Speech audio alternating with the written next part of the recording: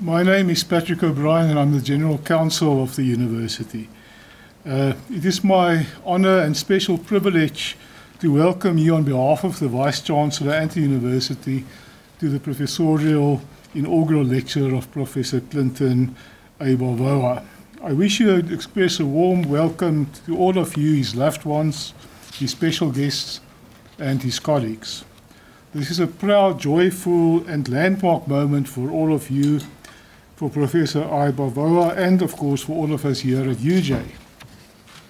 I wish to acknowledge His Excellency the Ambassador Kabir Bala, the Nigeria's High Commissioner to South Africa, His Excellency the Consul General of Nigeria to South Africa, Gauteng Growth, Professor Daniel Mashawa, the Executive Dean of the Faculty of Engineering and the Built Environment of UJ, Dr Tshilidzi Ratshitanga, the Deputy Chairperson of the Gauteng Growth and Development Agency, the GGDA, who is also the Chairperson of the Board of Directors of the Innovation Lab Management Company, which is a subsidiary company of the GGDA and a member of its Group Social and Ethics Board Committee, members of Senate and academics, and also to the special guests of Professor Aigbavboa.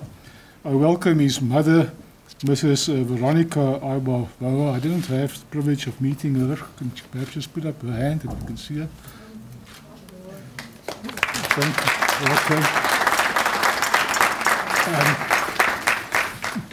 you. His sisters, Miss Blessing and Comfort Aigbavboa.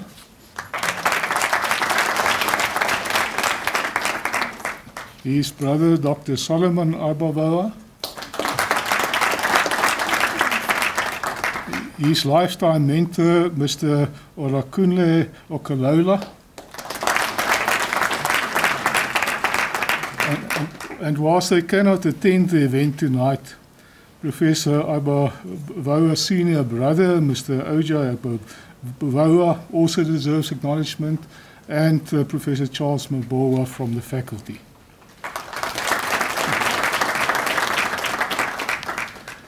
The inauguration of a professor is a public ceremony in which newly appointed professors are inducted into office and deliver their inaugural addresses. The ceremony has its roots in the medieval university and serves multiple purposes. Firstly, it is an expression of welcome and an entry for new professors joining the circle of colleagues who are already professors. Secondly, it provides a platform for the professors to display their expertise in their discipline and showcase their research.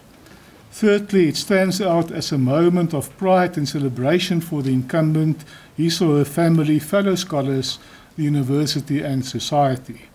It is a celebration of the achievement of a major milestone, as well as contributions made to the discipline and their ultimate impact on our society. This evening we are gathered to bear witness to the entry of Professor Aigbavboa into the illustrious community of scholars at the university. We will listen to his inaugural lecture as one further step in the journey of being a professor. This is a journey that does not end once this lecture has been given. It is a self-reflective pause in the journey of the professor, with a promise of more to enrich our minds and simultaneously contribute to the rich intellectual body of work in his discipline. Professor Aigbavboa, we look forward to your address, and I invite the Executive Dean, Professor Daniel Mashawa, to introduce you to the audience. Releboga, siyabonga, baie dankie.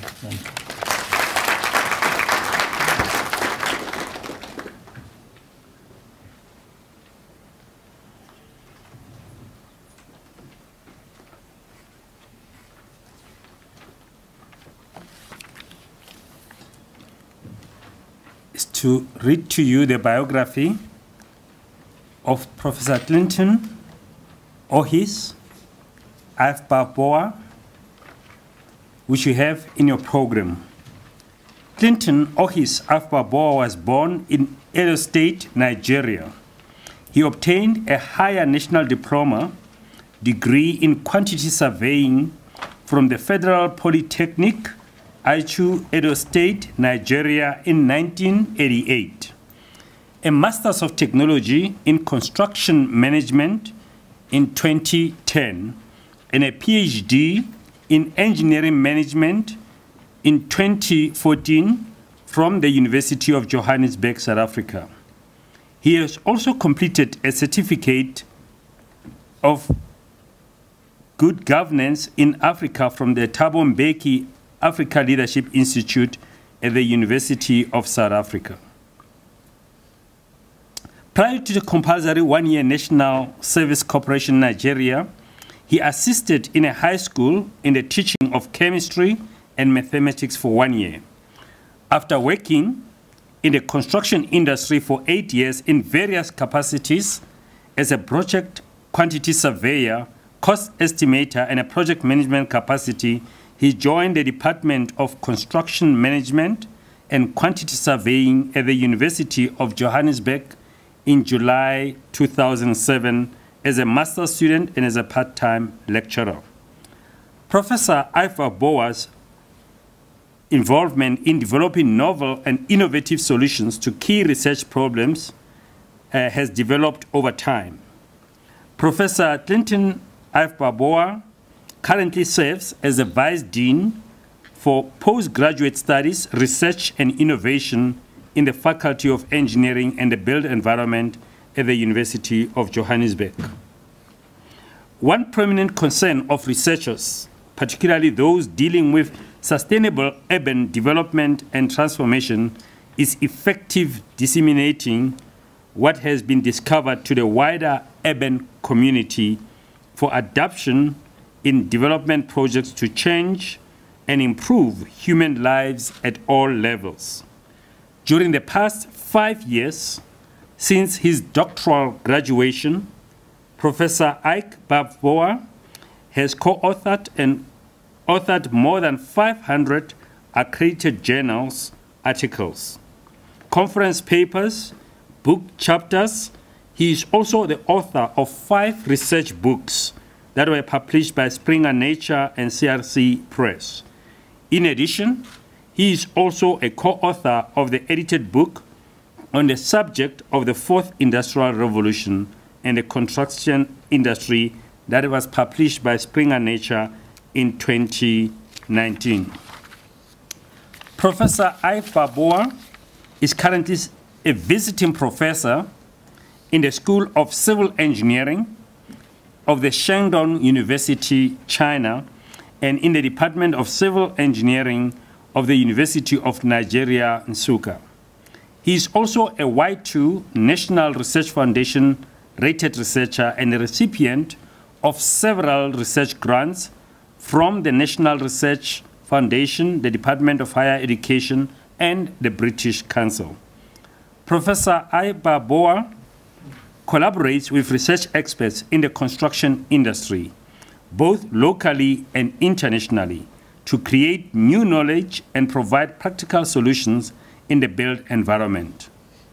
Prof. Clinton is self-motivated, driven by excellence and his passion for research in the built environment and its improvement. Prof. Clinton has a wide range of work experience from consulting firms and construction companies, through universities to governments. He is currently the chief editor of the Journal of Construction Project Management and Innovation and the newly established Journal of Sustainable Human Settlement Development. He has received national and international recognition in his field of research. In 2015, Prof. Aigbavboa was the recipient of the University of Johannesburg Vice Chancellor Distinguished Award for the Most Promising Researcher of the Year, the Best Researcher in 2014 and 2015. The Department of Construction Management and Quantity Surveying Best Master's Research Student, Department of Construction Management and Quantity Surveying 2010, and the Best Graduating Student, Department of Quantity Surveying of the Federal Polytech, Achu, Nigeria, 1999. Please welcome, please celebrate this great man and his achievement. Thank you.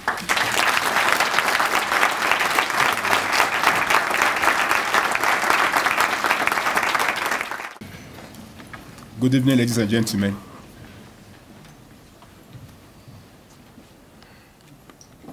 I really don't know where to start from, but I really want to say thank you very much for coming out this evening to be part of this inaugural lecture. Thank you very much, Professor Patrick O'Brien, Acting Vice Chancellor. Thank you very much also, Executive Dean, and Dr. Ratshitanga. Thank you. And most importantly, thank you very much, His Excellency, the Consul General of Nigeria to South Africa, His Excellency Mr. Patrick Aigbavboa. Thank you so much. And all colleagues around, I don't know where to start from to start mentioning names, but I want to say all protocols out. However, I really want to extend a warm appreciation to my spouse, Mrs. Sweeta Aigbavboa. She's sitting somewhere. Thank you very much for the support. Most of the time, I'm never at home.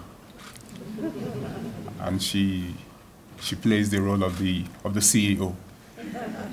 Thank you so much. Colleagues, this evening, I really want to share with us something that is very dear to my heart, that I have been thinking about, that is actually becoming an obsession. I know the title in front of you is kind of interesting, trying to looking beyond the classics of methodological occupancy. I know some of us would have tried to Google it to find out where is this methodological occupancy. You're not going to find it. No way. But if you have Googled something like methodological individualism, which is basically the concept that I have been working on to look at the different school of thoughts when it comes to how housing should be created, moving away from what we currently see in terms of the neo-colonialism that basically have eroded every policy and decision-making that we have in the entire continent of Africa. My speech tonight is actually going to focus on the urban poor. They're very dear to me, looking at people that live in a city that are not able to access opportunities that you and I are able to actually access. I'm going to go through this particular content very briefly. In terms of the beginning, I'm not really going to give you the whole background of my life, but I'm going to talk about in the beginning where I started from, how I got into what I'm talking about this evening. And most importantly, we have to look at something that is very important, the new reality. The new reality, which is basically is here to stay. It is here with us, and we need to basically start thinking in terms of how to ensure that we embrace this particular new reality. From there, I'm going to talk about the urban poor extensively to say who are the urban poor. Then I'll speak a little bit on housing policy, and housing policies are really dear to me also. Then I will talk about the aspects of the urban poor in terms of the rights to adequate housing. And from the right to adequate housing, I will move a little bit into the provision of an enabling environment, and I will talk about some take-home message and the future in terms of where do I want to be 5 years from now, 10 years from now. Having graduated in 2014, I really aspire to ensure that my contribution to knowledge is something that lives beyond me. In the very beginning, I remember when I was growing up in a very small village in Edo State, I have an elder brother that was grooming me, that groomed me to become a medical doctor. Everything about my life was medicine, and I really wanted to become a gynecologist. So I went out going for it. Somehow, as I was growing up, my elder brother was working in a construction company, and he made a mistake by coming home with a friend that was a quantity surveyor. And this guy was so handsome, and he told me beautiful things about quantity surveying. And when he left, I made up my mind I was going to be a quantity surveyor. And my elder brother have never liked that guy. It's like he aborted his dream. So in the beginning, when I wrote my matric equivalent to South Africa, everybody wanted me to go for medicine. In terms of when I was applying for universities, I connived with my mom to give me money to enroll for quantity surveying in a polytechnic. So my mom is actually somebody that is very dear to me, and she supported me. Nobody was that well in the family that I have actually applied for quantity surveying in a polytechnic. So in 1994, after my matric, in 1995, I went to study quantity surveying in the Polytechnic, in the Federal Polytechnic of in Auchi, in Edo State. After that, I had an opportunity of coming back again to medicine. My cousin Solomon was a lecturer in pharmacy. They tried and did everything to bring me back. They brought me back to the campus. After 3 months, I decided to run away. And I thank God I ran away. And after quantity surveying, I practiced a little bit in Lagos. After practicing for 7 years, I decided to start a quantity surveying firm. I was running the quantity surveying firm myself. And after a while, I felt that the work I was doing was very redundant. And I needed something that was actually an obsession in my mind, which was academics. So I made up my mind one day to go and study somewhere. And the destination was South Africa, and I did my master's in construction management. But before construction management in UJ, the very first institution I was supposed to go was UP or VET. I had applied, I got my proposal accepted, and I came in, and I was not successful with funding. And UJ was just 2 years old. And I remember I met Professor Wellington Twala, who is my lifetime mentor, and they accepted me. That was how I did construction management in 2008. Then I graduated in 2010. So I was thinking, in record time, not really. I had complications, Prof. And after that, during the process of doing my master's, I started basically by writing a proposal in construction cost modeling as a quantity surveyor. After I defended the proposal, something happened. My mentor, Professor Twala, came one afternoon and gave me a handbook on housing issues and agenda in South Africa. He just told me, you just glance through it. After going through this particular handbook, I came across the subsidized low-income housing, popularly known as RODP. Then I saw an aspect of post-occupancy evaluation. I just fell in love with the word post-occupation. Then when I tried to dig deep a little bit, I realized that this is basically where my passion lies. And I have to abort my proposal in construction cost modeling. And that's how I ended up doing housing. So I did my master's. My topic was entitled Post-Occupancy Evaluation in Subsidized Low-Income Housing. And thereafter, I pursued a PhD in engineering management, DPhil in engineering management. In that particular study, I focused on just looking at the beneficiary-centered satisfaction model, which was actually Shareborn. Initially, I was looking at the entire housing satisfaction. And I remember CIDB. Thank you so much. I see somebody from CIDB tonight, Dr. Ntebo. CIDB had the first doctoral workshop section, and we went to Cape Town to make a presentation. And after my presentation, I had a chat with Professor David Root somewhere. And David Root was like, why do you want to solve the whole world's problem? You're not going to win a Nobel laureate. Why don't you just focus on something very interesting, beneficiary satisfaction? I struggled. At the end of the day, I discussed with my mentor, and he agreed. And that's basically the journey I have been. And in the very beginning, I've had very good, excellent mentors. I came across this book some years ago, The Tribe of Mentors. After reading it, I saw how most of these very successful athletes, musicians and all that were really, really amazing, not because they were talented, because they had mentors. And over time, all these mentors, they have basically formed they have formed my social history. I don't want to, it's not according to order of preference or order of hierarchy. It's just how the pictures just come into my mind. This was the very first mentor I have as a quantity surveyor. I won't forget what he taught me. Basically, he taught me perseverance. He taught me how to be patient. But overall, I want to say that the excellence, the marvelous mentors have really been instrumental to what I am currently doing today. I really want to say thank you very much for your contributions. Also, in the beginning, it's a very large family I have. I'm from a family of 8. I'm number 6. Okay, so I have 5 sisters, 4 in front of me, who taught me how to iron clothing. Okay, and they are very good with that. And I had a lot of excellent friends, my pastor, and I have a friend here who I call the family. He actually exposed me into the aspect of English, and he's a lawyer. And also, we worked together when I was growing up, and also my family. So in case you are not here, know very well that you are special to me. I have just 40 minutes, so I have to quickly select some pictures. So thank you so much, guys, and also to my family. Thank you. Looking at what I'm talking about tonight, in terms of the new urban reality, and the subsidized low-income housing, looking at sustainable development, looking at where we are as a country in South Africa, there's a dimension of the South African Vision 2030, which is basically called the NDP. And if you look at the NDP very well, which is very well documented, each aspect of this particular NDP, from the very outcome number 1 to 14, talks about things that needs to be actualized, things that needs to be done in the country. And these particular 4 outcomes speaks to the triple challenges that we have in the country, the triple challenges of poverty, unemployment, and inequality. And within this particular NDP is situated the research that I have really pursued in number 8 that talks about sustainable human settlement and improved quality of household life.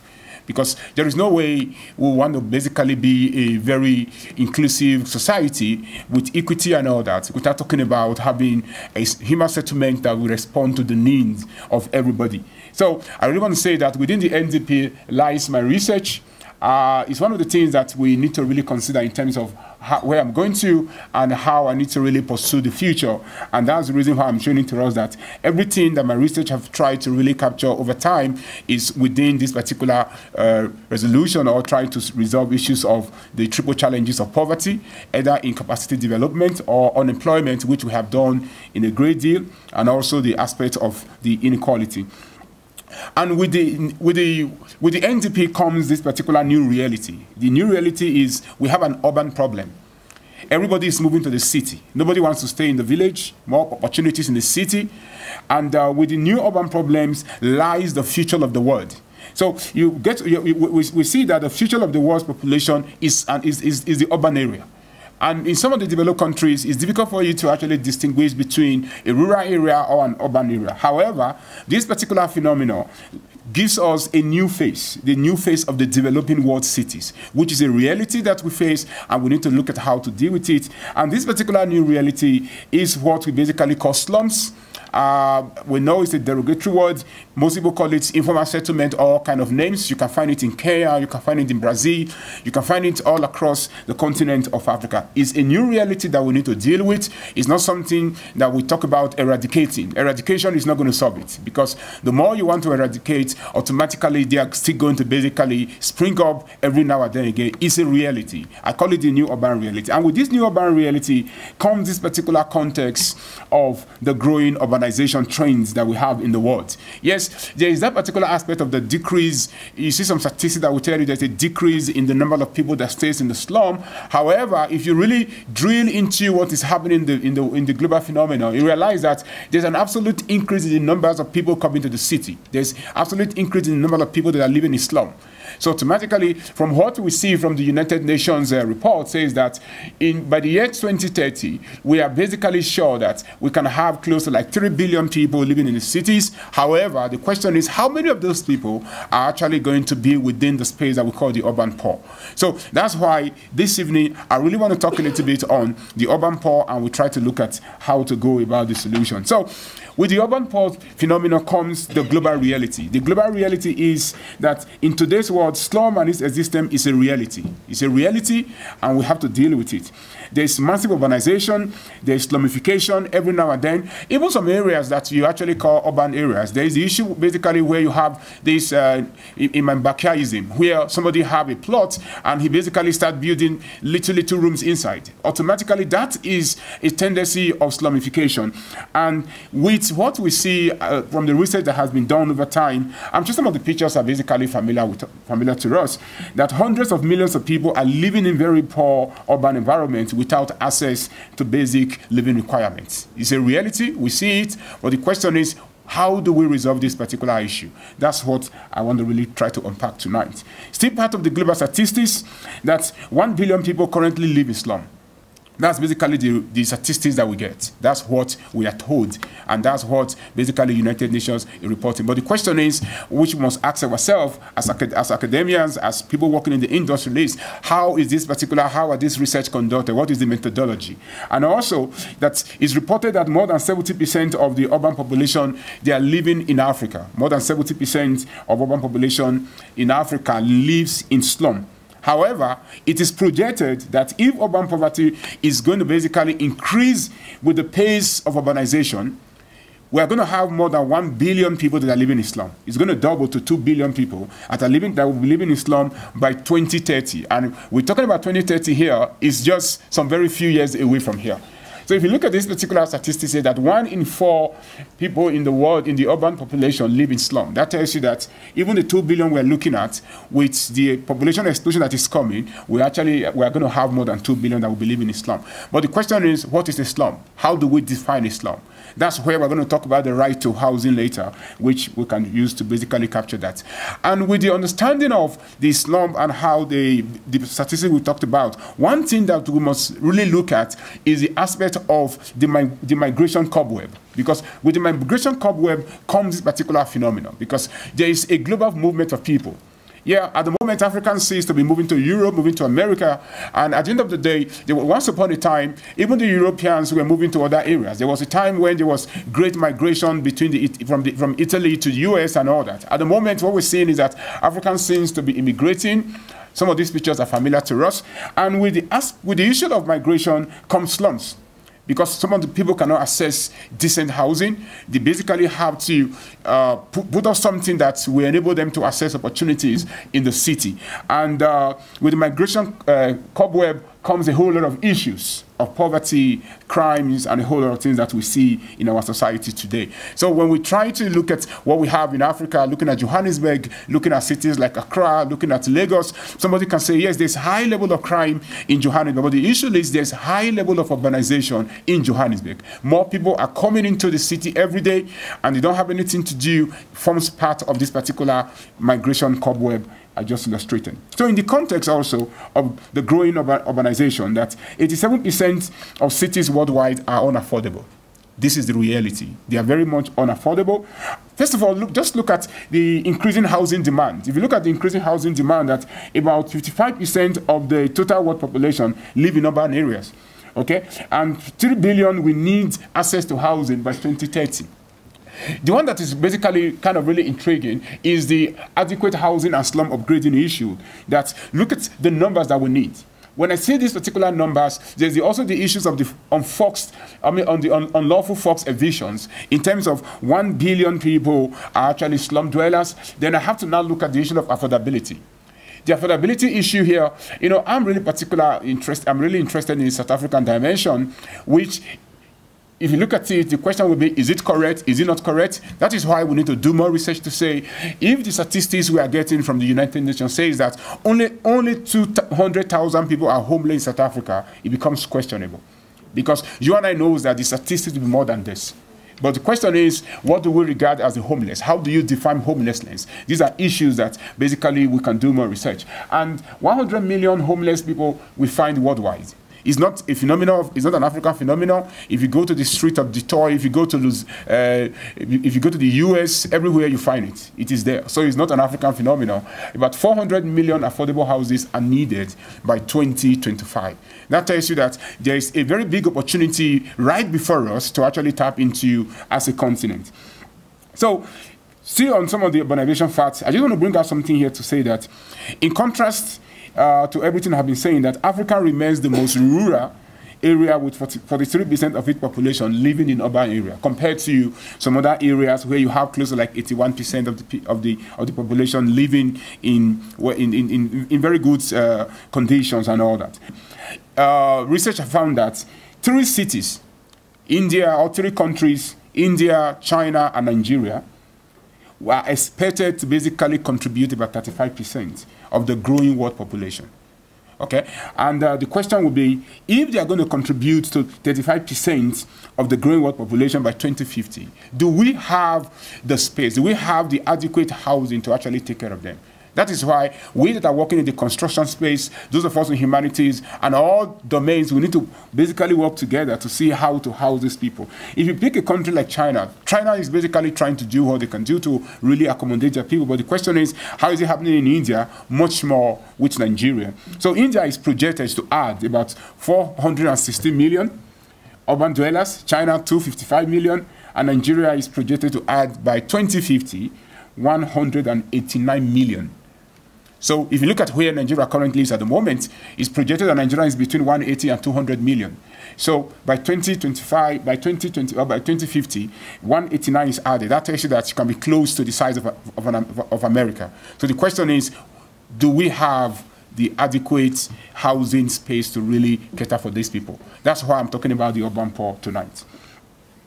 Why do I focus on the urban poor?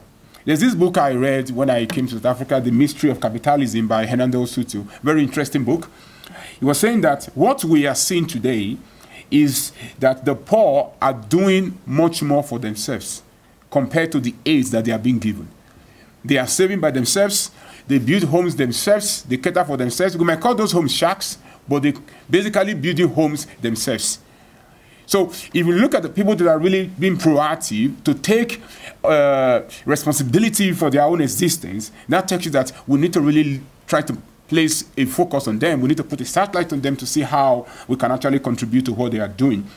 And why I'm focusing on the poor is that over the past 25 years, the urban growth rate in the developing countries, in the developing world, was 3 times higher than the rural growth rate. And if you look at the second statistic, it says that over the next 25 years, the urban growth rate will be about 25 times higher than the current growth rate that we have. That tells you that there's going to be a problem that is coming if we don't really do something to address the situation. And by 2025, 2/3 of the poor in the countries of Latin America and the Caribbean are really going to, most of them are going to live in the city. And the question is, do they have the resources? And Africa is fast urbanizing at an unprecedented rate, as we all know. So that's why I'm really putting my searchlight on the urban poor to see what we can do for them. And also, my focus on the urban poor is because they merit the basic right to everything that is happening within the city. They merit the basic right of urban citizens. They are not subservient to anybody that lives in the city. And also, as I said, they save wheat and they borrow amongst themselves. They build their own homes. They create their own networks. And these are the people that we need to work with. It's a reality. And the ability, the opportunity for us to tap into that particular informal economy can actually have a very good multiplier effect in terms of what we have today. And for the first time, as I've been saying, that 68% of the world is projected to live in cities, and the global population will grow to about 3.3 billion people. What is an urban area? That's another thing we need to ask ourselves. How do you define an urban area? And an urban area is characterized by higher population density, or the one that is kind of very interesting is the aspect of how an urban area is an area that is created and much more further developed by the process of urbanization. We can say, okay, that's an urban area. However, if we have people living there, then I can say, okay, who is the poor, or who are the poor? That a poor household in this kind of in my present talk tonight is a household that lacks these 5 basic amenities. They lack improved water. They lack access to improved sanitation. The executive dean was having a speech once, and he said that one of the greatest revolutions that nobody talks about is this revolution of sanitation. Just for us to know how to control basically the waste that we generate, that have actually saved humanity and have actually enabled us to grow to where we are today. Because just imagine just basic cholera, how it's really wiped out a whole lot of people. At the moment, that's not the problem. So the poor, they don't have access to secure tenure. They lack durable housing and much more sufficient living area. And when I'm talking about sufficient living area here, we're looking at, by United Nations definition, there's a certain number of people that should live in a room. Not in a house where you have 10 people living in a room. That is not a sufficient living area. Okay? So that's one of the things we have to look at. Also, the urban poor, they live in marginalized areas of the city, and they have limited access to opportunities. So, looking at just the word poor, I try to look at it that, first of all, the poor lacks participation in the city, they lack opportunity, also they lack ownership, and much more, they lack resources. So this is basically the people that are deprived of what I'm talking about this evening. And what then can we say is considered the urban poor? That these are families. So I try to bring both of them together to say, okay, if we understand the word urban, we understand the word poor, that the urban poor basically are families or they are individuals who are living in poor conditions, who are desperate for opportunities in the city. And they live in the neglected part of the city.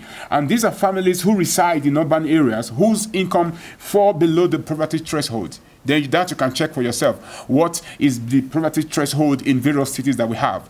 Some particular areas, they live below $1 per day. So the question is, how is that sustainable in this kind of world that we are living in? And with that particular understanding, we can look at the cumulative impact of urban poverty. Because if we don't do anything to address this situation, we are going to have these issues all along. And one of my most fascinating aspects is the sense of insecurity, where they're isolated and there's that particular disempowerment, which is really, to me, like hegemony. And much more, you look at the unhygienic living condition and all that. We know the cost of healthcare in the urban area, how they're able to assess it. And with this particular cumulative impact, it can actually spell disaster for those of us living in the urban areas, much more those in the rural area.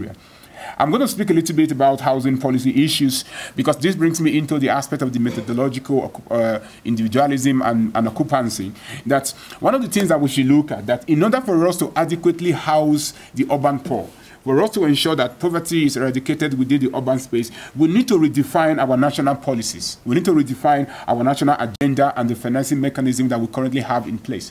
What we currently have in place is working, but it's not sufficient to actually respond to the needs of the urban poor. And with that, scholars need to really stand out to advocate for the needs of the urban dwellers. It's not something that we should consider in the dark.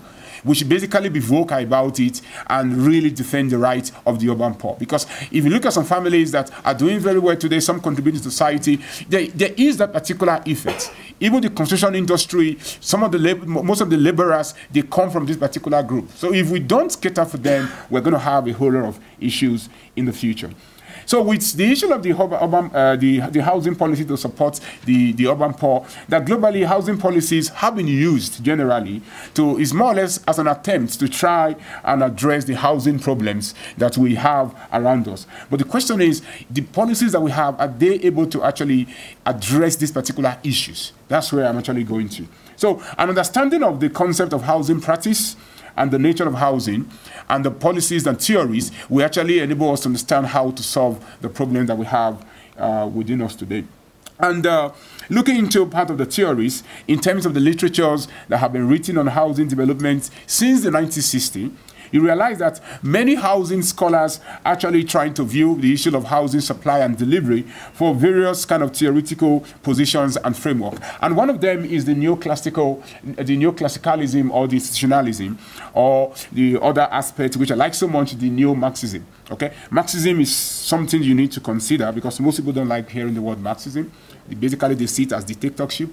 Okay, but you have to look at it that between democracy and neo-Marxism, or between democracy and Marxism, and what I'm talking about this evening, the neoclassicalism, the issue is, are these particular policies, these particular theories able to address the issue of housing? However, the question is, this concept I'm talking about, this concept of housing, these particular theories, are they actually able to precisely address the issue of housing that we are facing in the urban areas? I would say no. Because if they were really complete, if it was holistic, we realize that we're not going to be having the problem that we have at the moment. So looking a little bit into the neoclassical perspective, the neoclassical perspective on housing draws its theoretical guidance from neoclassical economists or thinkers. And these particular thinkers basically believe that we need to look at a particular homogeneous group to look at how they are thinking, understand their qualities, understand how they behave, and with that particular understanding, we can actually come up with a solution. So the neoclassical thinkers, they view society as a collection of individuals whose nature is assumed to be given, which is true, okay? And the realization of this particular individual preference, they say that it shapes the form of economy, the behavior, even the nature of the society that we have, much more how we should create our housing. That's why you see like the RODP housing scheme is like a one-size-fits-all. We assume that, you know, a 40-square room or a house should be enough for everybody without considering the aspect of the housing life cycle. We discuss this particular aspect. We believe that once we understand these particular individuals, that we should look at society from the perspective of the individuals, which is good, because society is made up of individuals. Individuals are the ones that form the society. You cannot separate one from the other. However, that is not sufficient, in my view, to actually solve the problem that we have in our hands today. So the neoclassical perspective is considered the orthodox approach to cities, and the housing issues or solutions because of the supposition in the methodological individualism. And the neoclassical thinkers makes four suppositions. This particular, just let's pay a little bit of attention, that the first of all, that the creation of goods and services reveals the preference of consumers, demand and supply. Then it is assumed that all households and organizations have a perfect information before they make a decision, which is very subjective. We're going to see that later. And thirdly, the supposition is that from this particular basics, from this particular understanding of the information they have, households are able to get that kind of attrition to be able to make a decision to maximize anything that they want to go into. And in this case, housing. And lastly, the other supposition of the neoclassical perspective or the methodological individualism is the fact that the creation of goods and services, okay, is assumed to be flexible in that the factors of production can easily be interchanged. Yes, I agree. We believe that can happen. But the question is, would this suffice to actually solve our problem? However, colleagues, it should be borne in mind that the theoretical root of this particular supposition, as I said, is on this particular understanding of individualism. So, the methodological position of individualism explains that all economic phenomena in terms of the characteristics and the behavior of individuals is what we should use to understand how we should create any kind of services for them. Because it is believed that everything can ultimately be reduced to the individuals, what individuals do. Okay. And the issue of urban housing is this, that if we want to understand it from the occupant's point of view, based on what I have been saying, from what I have been working on as a housing researcher, I have to come up with the aspect of the methodological occupancy. That if everything I've been talking about, if we understand this from that particular perspective of what the individuals do, what the housing occupants do, what housing occupants need, then we can say, okay, can we talk about methodological occupancy? And in my definition, methodological occupancy is a position where housing delivery is reduced to the needs of housing beneficiaries, and specifically at what they need in terms of the evolution. And this particularly, it's out of the neoclassical view, which in my opinion is not enough to actually house the urban poor. That's why I'm trying to make a case for them tonight. And but when it comes to housing generally, I want to say that no theory is at the moment sufficient to actually be able to address what we have. And that's why I'm thinking that we should basically move away. We should move beyond this particular supposition to actually look within a different framework that is more humane in our approach in terms of how we deliver housing, deliver any kind of services for the urban poor. One of the things I want to talk about as I round up is the fact that their criticism against this particular methodological individualism or occupancy, because it is believed that this particular model fails to consider the structuring of household housing decisions. It fails to consider that, because you can't just focus on the individuals alone. You have to move beyond that, because preferences are basically expressed within the society, not just because of what the individuals want, but beyond that, that our creation of goods and services, our creation of housing should take cognizance of the holistic understanding of the society that we have, not just on the individuals alone. So households do not just make decisions in a vacuum. And the other criticism of this particular methodological occupancy or individualism is the issue of optimization is not practicable. Optimization is not practicable because you have to look at that cognitive ability. Some of these individuals, they don't have the cognitive ability to be able to make decisions for themselves. That is why participation is good. It's good to really include the urban poor in participation, because most of the time we think that they don't know what they want, but we need to really get to understand them. So the criticism is based on the fact that optimization process itself is costly. Knowledge is very expensive. I know at the moment with the advent of internet and all that, but even data is still expensive. Not everybody is able to access it. And this particular cognitive ability becomes an issue generally. And that's why I want to talk briefly on the right to adequate housing, the urban poor, before I round up tonight. One of the things that we need to look at is that there's a strong need at the moment. There's a strong need at the moment for heading urban areas, for heading urban housing delivery. And that's why the current SDGs, or the Sustainable Development Goals, and the new urban agenda really get to speak about how developmental should be inclusive, how it should basically evolve. Previously, before the SDGs, we have the MDGs, the Millennium Development Goals. which had a policy to say that we need to ensure that the life of 100 million urban dwellers are uplifted. 100 million compared in the space of 1 billion is not is more or less like it's not within a tip of an iceberg. So, with the reconfiguration of the Sustainable Development Goals, Target 11, Section 1 says that by 2030, we should ensure access, generally. We should ensure access to adequate and safe, affordable housing. My concern when I look at these particular agendas is that I prefer the new urban agenda, because the new urban agenda says that no one should be left behind. And we should ensure that sustainable urban development is done for a social inclusive reason, never ending poverty. We should ensure that what we do is not just within a certain number. It's not just within a certain number of years, that it must happen within 2030 and all that. Sustainable development for social inclusion and ending poverty. That's what we should be looking at.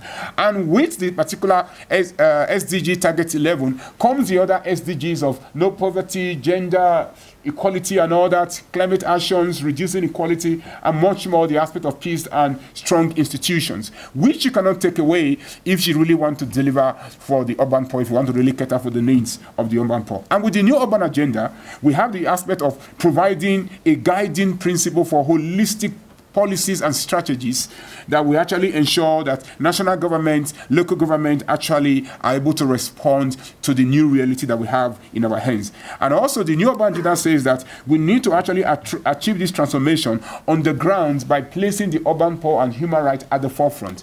Because we can't talk about housing delivery without talking about the issues of human rights and the urban poor. So, with the new urban agenda, it's all about providing homes for the urban poor. Nobody should be left behind. About building sustainable and inclusive communities and cities. I'm really going to talk about this inclusivity later. And a multiplier for socio-economic development. Because if we look at the numbers, we look at 1 billion people, urban poor. Imagine if they contribute just 20 or 30% to the space that we're actually living in, there's going to be a multiplier for socio-economic development. This is going to be enormous. The sustainability, the economic sustainability of the city is really going to be assured. That's basically what we see in China at the moment, where the urban poor are really uplifted and they're able to contribute and all that. And with this particular right to adequate housing is the understanding of the rights in terms of the understanding of the human rights. And with the understanding of the human rights comes three aspects: the right to freedom, right to entitlement, and much more. Housing should attain protection. There should be no unlawful eviction. And with this particular right comes the other aspect of security of tenure, talk about protection against forced eviction, and much more participation in housing. Because most time we think that the urban poor should not participate. They don't know what they want. You know, we basically assume a top-down approach without looking at the bottom-up approach, because we design for them, and at the end of the day, there's basically no opportunity for them to actually access this space. We have a lot of housings within the city that after 5 years of construction, nobody lives there, because when they were doing it, people were not consulted. I think a classical example of this particular aspect in terms of participation is what you see with the ethos today, which is basically what I'm talking about. And with the issue of equity and inclusion for the urban poor should be the aspect of slum upgrading and adequate and affordable housing. We should look at that carefully, and much more, we should be thinking about reduction of inequality. Through legal, we provide a legal framework that enables, let me say, a balanced playground for everybody to enable them to have access of opportunity, and much more, talking about the city prosperity. Ladies and gentlemen, no city can actually claim to be prosperous when a large segment of the population are actually living in abject poverty. There is no progress, there is no success in that particular city, there is no prosperity. And some of the impact of housing the urban poor is like things relating to economic growth, which is really dear to us, improve public health. We have the improved safety and security, which every one of us really desire. Everybody wants to live in a space that is really secure. Most of the time in Johannesburg, people don't actually buy homes these days. What you actually buy is security, because you really check where you want to stay. So you're actually paying for security as against buying a home.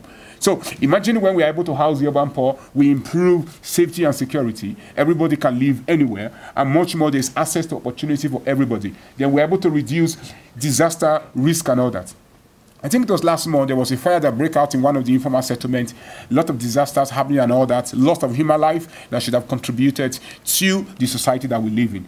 And in terms of adequate housing needs to meet this particular following criteria. They should meet the criteria of cultural adequacy, which is lacking today in our development. Because everything seems to be so colonial thinking that we take out the cultural adequacy. Most of the housing that we build today, in those days we used to have courtyards, basically where people come around in the evening to actually have dialogues and children are taught about a whole lot of things. At the moment, there's no cultural adequacy in our housing creation at the moment, in the designs. It's like architects have moved away from that. Then the aspect of affordability is not there, much more location.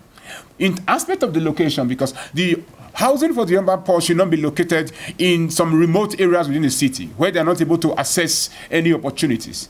Because when you take them out of this particular space, what happens is that you dislocate their networks. Coming into the city to basically access the opportunity becomes so expensive for them. That's why adequate housing needs to meet these particular aspects if we really want to do anything right. And lastly, colleagues, as a roundup, is the fact that we need to look at enabling policy environment. With the policy environment I'm talking about, we need to seek a policy environment which is updated. Most of the policies that we have today in our African countries, they are outdated. They are not able to speak to the needs of the present reality.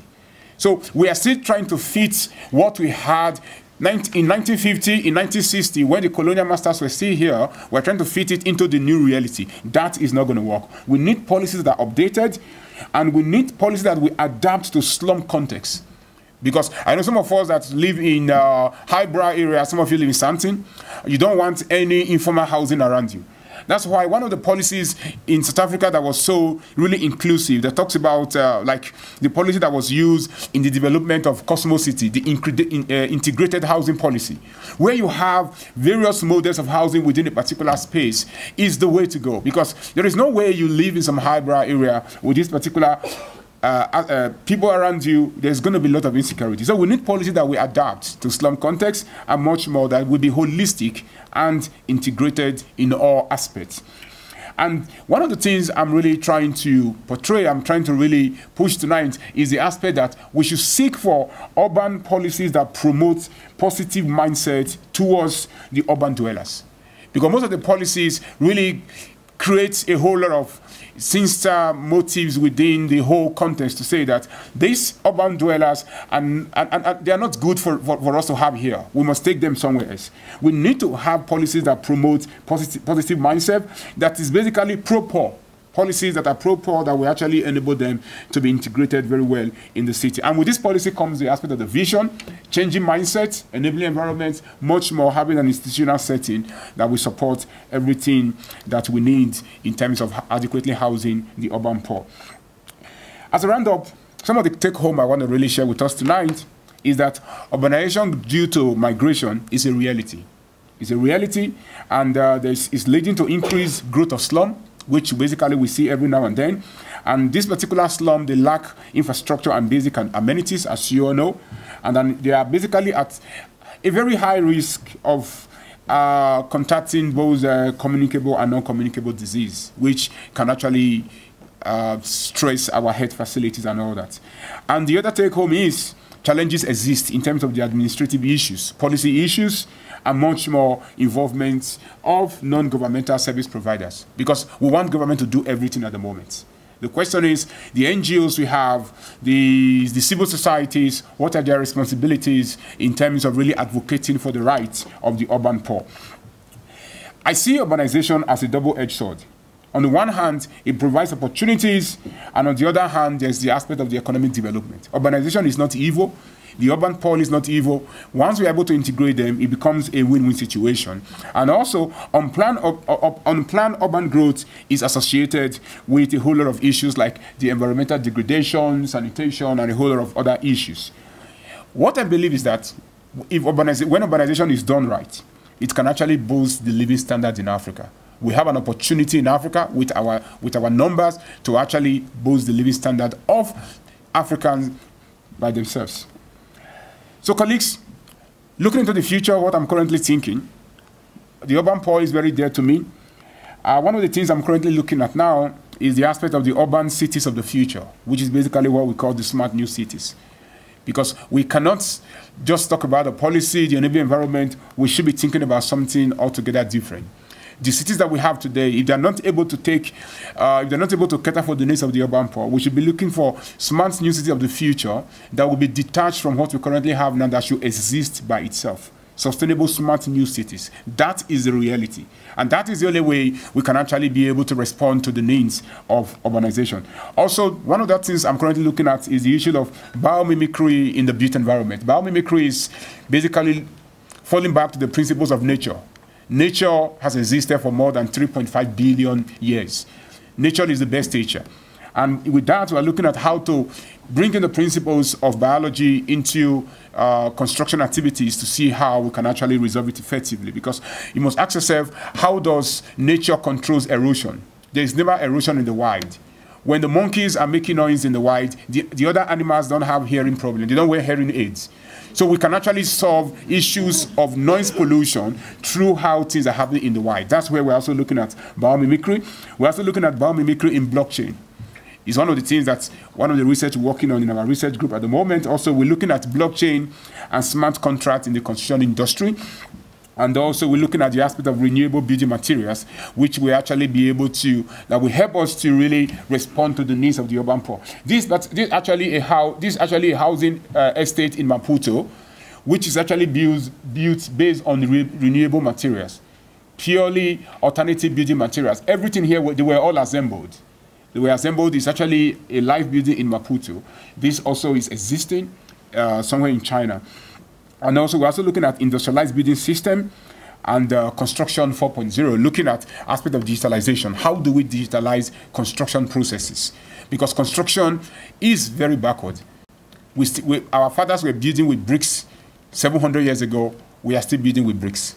So we're actually looking at how do we bring in digitalization expertise to this particular space.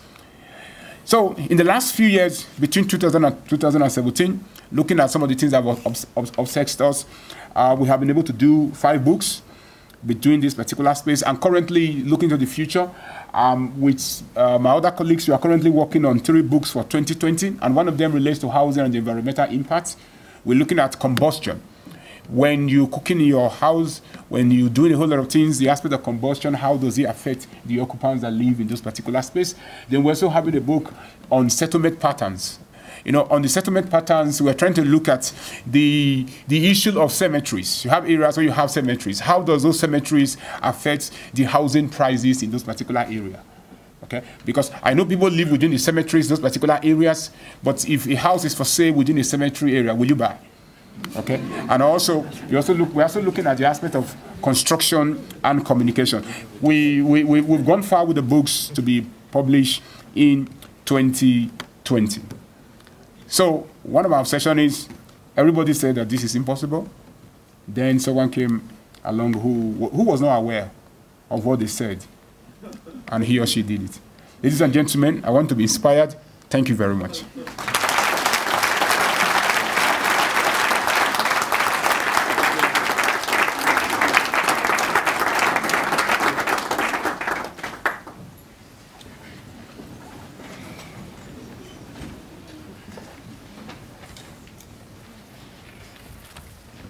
Good evening.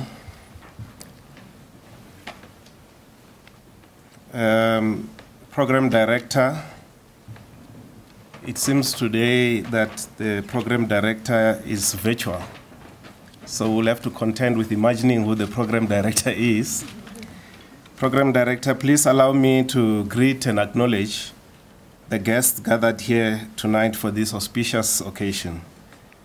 Professor Clinton Aigbavboa, His Excellency the Ambassador Kabiru Bala, Nigeria's High Commission to South Africa, and His Excellency the Consul General of Nigeria to South Africa, Mr. Adama, Professor Patrick O'Brien, acting on behalf of the Vice Chancellor, Professor Daniel Mashau, Executive Dean at the Faculty of Engineering and the Built Environment, esteemed academicians from the University of Johannesburg and other universities,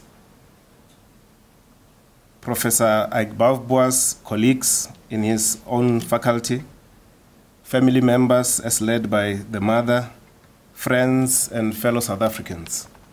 It gives me a great deal of pleasure to be the respondent to the inauguration of a fellow African scholar to the esteemed position of professor. Professor Aigbavboa, tonight you will be conferred into the elite body of select scholars who have proved themselves worthy of this high title of professorship, a title which many scholars the world throughout aspire to hold, including yours truly. I therefore have the honor to congratulate you for this major achievement. Congratulations, Professor.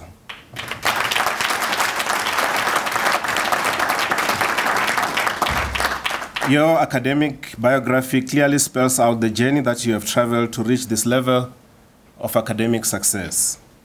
Thank you for requesting me to speak at your inauguration. In your inauguration address, you raised the important issue of the resolution of the crises that face the urban poor, especially their housing challenges. The title of your paper is thought-provocative. Beyond the classics of methodological occupancy, a case for the urban poor is a plea for a paradigm shift in the manner in which human settlement, especially for the urban poor, is viewed, planned, and executed. This critique resonates very well with my own scholarship. As you are aware, I'm pursuing research and intellectual inquiry in the area of spatial transformation, with specific focus on the idea of creation of sustainable new smart cities as one of the ways of reversing apartheid spatial legacies and advancing economic transformation and growth in our country. My book, New Cities, New Economies, South Africa and Africa's Grand Plan, A Pan-African Economic Revolution, will be published in a few weeks' time. In this book, I concur with your intellectual concerns about the quagmire of policy frameworks that guide housing for the urban poor from the context of spatial justice. Human settlement is an integral part of how a nation configures its sovereign space. In South Africa, the injustices that are faced by the urban poor find their genesis from apartheid spatial planning legacies. They are furthermore compounded by the glacially incremental policies of the democratic state, some of which have tended to perpetuate rather than obliterate apartheid legacies. It is my conviction that, given the fact that the engineering of the apartheid society was highly geographic, any serious attempt at building a new society has to examine spatial distortions in South Africa. Spatial settlement can anchor a very stubborn, concrete phenomenon, incorrigible, hard to transform, let alone reform. Hence, our consideration of the housing challenges for the urban poor in South Africa in particular has to be approached from the context of the struggle for the pursuit of spatial justice, which has implications for many other human rights in any given society. Space matters. Where people settle and how they settle there, which has implications for their housing needs, frames social relations. As Marcy argued, social relations have an impact on power dynamics in society. The relational dynamics to space elucidates the geography of power relations. Which actors or classes stand to gain the most or become constrained by spatial structuring is at the heart of the relational conceptualization of space. Hence, you are correct to argue, Professor Aigbavboa, that neoclassical perspectives to housing policies, especially in the context of South Africa, may fail to deal with the obvious racial and class contradictions that emanate from years of embedding segregated spatial form through apartheid spatial imposition into South African society. As Soja proffered in his critique of space, the spatiality of justice is an integral and formative component of justice itself, a vital part of how justice and injustice are socially constructed and evolve over time. How space is actively involved in generating and sustaining inequality, injustice, economic exploitation, racism, sexism, and other forms of oppression and discrimination informs the crux of the struggle for spatial justice.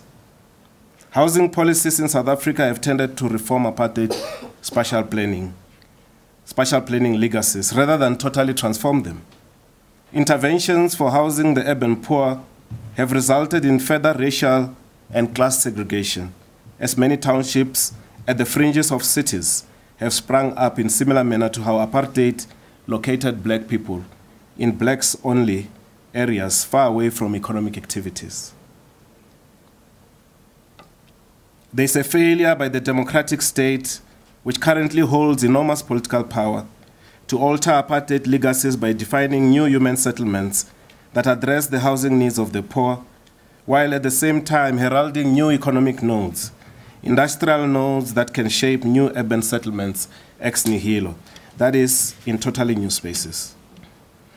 Critical social theory can assist to boost your arguments for a shift in the manner in which we determine housing needs for the urban poor. Professor Aigbavboa. The premise of engagement in critical theory is that the social world is a world that can possibly be changed. It is not static and thus is subject to various influences. Critical theory essentially claims that all the boundaries of the social world are constructed. It is concerned with power and justice, how injustice, suppression, and oppression shape people's realities, which can be argued to be the case in terms of the historic and current legacies of apartheid human settlement, housing demarcations, and forms in South Africa. As stated in your paper, Professor Aigbavboa, 6.5 billion people are projected to live in urban areas by 2050. Majority of this growth in rapid urbanization will happen in the developing regions of the world, especially in Asia and Africa. However, it does not seem that African states, South Africa included, are adequately planning for such projected massive urbanization. Hence, my scholarship is advancing the need for the consideration of the creation of multiple thousands of new cities in Africa in the next coming decades in order to contend with the obvious human migration challenge that has already been foreseen. But more importantly, to define new settlements and economic opportunities that rival colonial legacies, which are heavily stagnating progress in our continent. Housing policies have to be scrutinized broadly in terms of how they contribute to this framework of shaping a future of our choice, a future so different from what was bequeathed by colonialism. As I have argued in my book, failure to do this will feed and fuel neo-apartheid, which is already rampant in many aspects of our current society. My proposition is that housing policies in South Africa have to be approached from the context of a vision of total spatial reconstruction in South Africa, which I have suggested as being the creation of sustainable new cities that will herald new economic nodes across the entire country. The New Cities, New Economies vision is a proposition that defines the next epoch of development in South Africa and Africa, and it is anchored on four fundamental principles. Number one, national spatial reconstruction, which promotes the creation of an entirely new society with a reconfigured space economy. Number two, economic revolution. This is urgently necessary in order to boost our country's badly performing economy through massive construction of economic infrastructure, creation of new industrial nodes, and modernization of society. Number three, Pan-African economic development. This is important in order for because in order for South Africa's economy to grow exponentially, it is pivotal that it becomes deliberately intertwined with Africa's development. Number four, empowerment. It is critically important that the New Cities, New Economies Development Plan concurrently attains the empowerment of the previously and currently economically disenfranchised majority of our population. Only this way can there be all-round sustainable prosperity and reconciliation for all. The morphology of our urban human settlement, which also accounts for how the urban poor are housed in our cities, can either continue to be a slow experiment of wrestling with reforms of apartheid legacies, or it can readily be altered deliberately by shaping new egalitarian spaces that give people the ability to exercise their full potential in a free nation of their dreams. I hope that these words have contributed to the discourse of your scholarship, which your promotion to the elite club of professors, Professor Aigbavboa, will help to continue shaping for the sake of our country and continent's prosperous future. Congratulations once more. Thank you.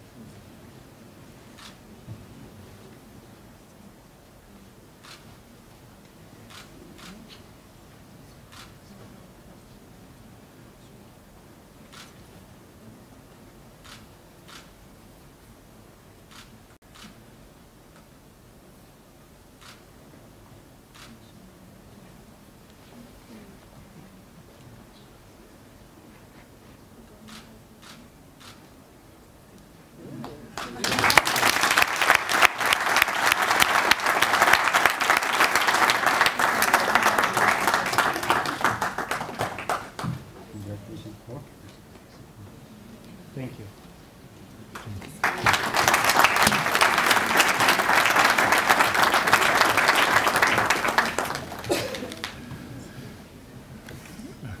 As we reach the end of this ceremony, allow me again, Professor Aigbavboa, to congratulate you on having achieved tonight a momentous milestone in your academic career, your professorial inaugural lecture.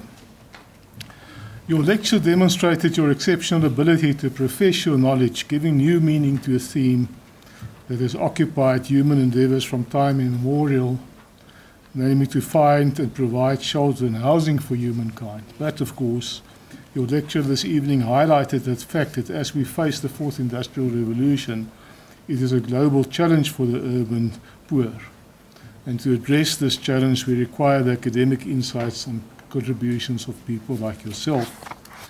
Your promotion to professor confirms the high level of scholarship you have already achieved. I look forward to observing the leadership associated with this position in Senate and elsewhere.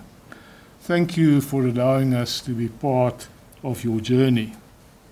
The night is warm and life is too short to sweat on your own. So I thus invite you all to join us for refreshments which will be served in the venue to the left as you leave the council chambers. And thank you very much for attending.